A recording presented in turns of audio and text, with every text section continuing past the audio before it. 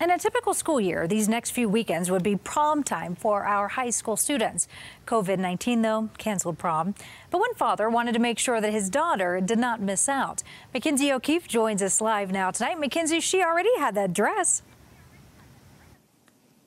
She did. She actually had that dress. She bought it the day before she found out that her prom was canceled. So her family decided to make the most of the situation, making their kitchen the perfect place for a prom dinner and their home the perfect venue. It was a little disappointing. When Elara Lomax found out her senior prom was canceled, her dad immediately came up with a plan. He's like, that's all right.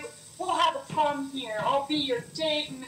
And it snowballed. Her dad, Mark, decorated the yard for pictures, created a dance floor in their home gym, and prepared a 5-course menu catered by Maggiano's. I put together a playlist. Her sister helped me with the whole dinner preparation and serving it. The night of their 2020 senior stay-at-home prom, Elara had her dad as a date and also invited 2 friends to dress up and come by as they safely had dinner and held a socially distanced runway fashion show for neighbors, all dressed up in their prom gowns. They brought signage. They brought these flowers. I tell you, for me, that was one of the neatest parts. We got really good pictures, so it captures the moment really well. A stay-at-home prom filled with laughter, dancing, and community.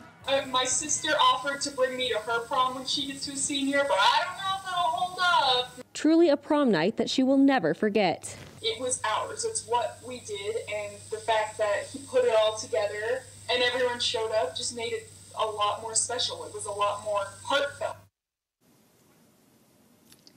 Now, they said their neighbors actually helped a lot in making this stay-at-home prom happen. They hope this encourages other families to think outside the box and make their student a prom they'll never forget. Reporting live, I'm Mackenzie O'Keefe, covering Colorado First. That was super sweet, Mackenzie. Thank you.